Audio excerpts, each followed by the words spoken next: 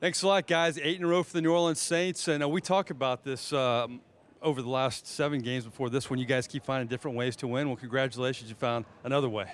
Yeah, yeah, we made it interesting, you know. But listen, ton of confidence and belief on this team. I think we struggled at times during this game. I mean, listen, they're a great opponent. You know, we knew how high-powered their offense was, and their offense was going to have the ability to possess the ball and score points, which they did. I felt like we were just, when we were called upon to make the plays at the end of the game, we needed to make them. And obviously to be down 15 points with 5.5 minutes left is quite an uphill battle. But to go down and get that first touchdown, and then man, momentum, defense goes out there, big stop, we get the ball back, and here we go right down the field and score again. And then man, once we got the 2-point conversion, we're going to OT. I think there was no doubt in anybody's mind that we had this stadium on our side. We had the noise, the ruckus, the belief we were going to win this game. No doubt about it. You needed 2 touchdown drives and a 2-point conversion to force it to overtime. I know you take pride in being a clutch player down the stretch. You were 11 for 11 in those final 2 drives. How satisfying is that? Well, listen, there's so many guys made plays at the end of this game.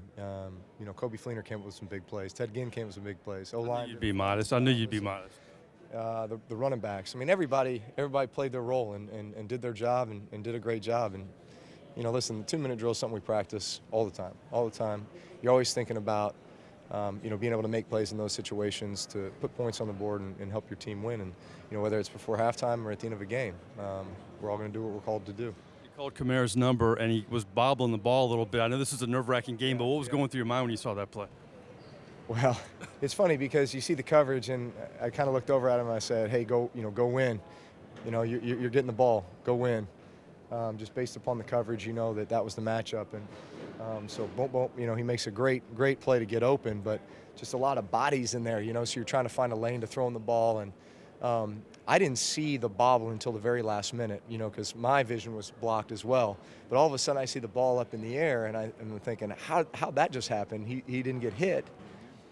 And everybody kind of paused there for a second, and then he told me later, he goes, I went up to snatch it and then just, braced for impact, thinking I'm just about to get, exploded here. And everybody else kind of paused because they don't know what's going on, and then he, and next thing you know, he's in the end zone. Talk about the 2-point conversion. You do so much work to get to that point. If you don't get it, what a heartbreaking loss. But talk about the play call and the satisfaction of getting that play. Yeah, listen, it was something. Obviously, you prepare for those situations. I mean, there's a spot on the call sheet that's 2-point plays. And so as you're looking through that, prior to the game, pregame, and everything, you're sitting there going, all right, these are obviously critical situations if you're going for 2. So obviously, we called a play that we'd been working on, felt good about, and the result was good. Okay, I know you've been real careful about comparisons. But I have to show you this. This was reminiscent to me of the Washington win, your Super Bowl year. You go to overtime. I took this picture before the game. I'm just saying, he was here, and he was eyeing, Robert Meacham was eyeing the Washington Redskins. You believe in some of that sometimes.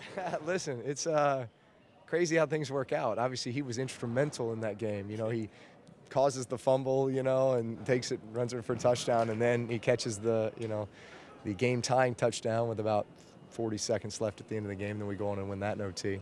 It's funny, I've beat Washington 3 times, and they've all been in overtime. How about that? That's kind of crazy. 2 at their place and now 1 here. So it's always great games with these guys. But yeah, very fitting that Meacham was here to bring that mojo for us. Very eerie. All right, finally, moving forward now. You guys win a game like this. You're 8th straight. You have more wins already this year than you've had the last 3 years. What does this do moving forward for this football team? It's momentum. It's momentum. But we understand just the challenges each and every week. It only gets tougher. The games only get more meaningful. The competition is tough. We're about to go on the road and play a team that's leading their division, 7-3. I know they lost today, the Rams, but they're going to be hungry for a win just like us. Each and every week, it's just so important. But also, I think just for us as a team, and being so young, you look at it and say, man, how good can we be? And you come off a win like this where it all comes together at the right time. Even though it wasn't perfect for the 58 minutes previous to that. But you know, this is what, man, builds a team. This is what strengthens a team. This is what makes you feel like you can win any game you play. Great epic win, one for the ages. Appreciate your time. Enjoy this one. Thanks, Mike. All right, Drew Brees here in the Superdome. Some Brees magic, maybe some Meacham magic, a lot of magic here. Back to you guys in the studio.